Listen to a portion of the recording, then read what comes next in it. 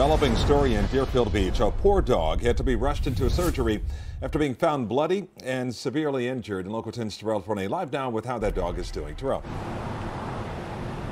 And that dog is now recovering here at this animal hospital in Deerfield Beach after it was found badly injured on the side of the road. And rescuers believe that it was stabbed and slashed before eventually being dumped out on the side of the road. But let's show you exactly who we are talking about, and we must caution you that this video may be tough to watch for some of our viewers.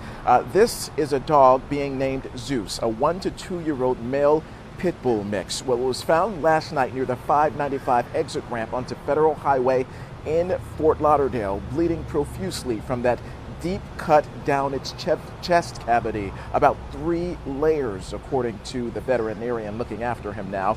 A Good Samaritan actually driving by found the dog and took him in and then raced him to an animal hospital. And today we understand that he endured a very extensive surgery by the Deer Run Animal Hospital here in Deerfield Beach. But the person who actually found this dog is very certain that he wasn't hit by a car and that he was abused.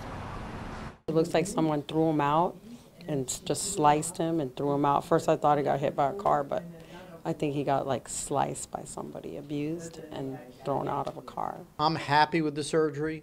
How he's going to respond to the surgery, how much damage there is, I can't tell. I put a drain in, suture 3 layers up, put him on antibiotics.